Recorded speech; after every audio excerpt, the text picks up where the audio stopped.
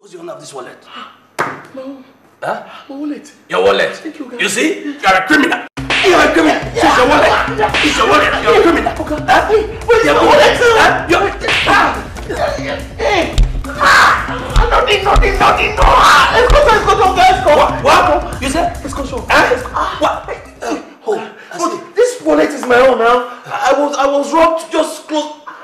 Robbed? Yes, close by here. And I came to drop my... How many robbers? Nigerian actor YEMI BLAQ has given his verdict on the sensitive issues bugging the movie industry. In an exclusive chat with HipTv, he made it known that Nigerians have the talent and wherewithal to make things happen on the big stage only if the financial power is properly provided like those of our foreign counterparts. It's just the disparity is a question of budgets, that's all. When you see a regular movie or a big budget movie in the States, it's shot with, this days, $200 million.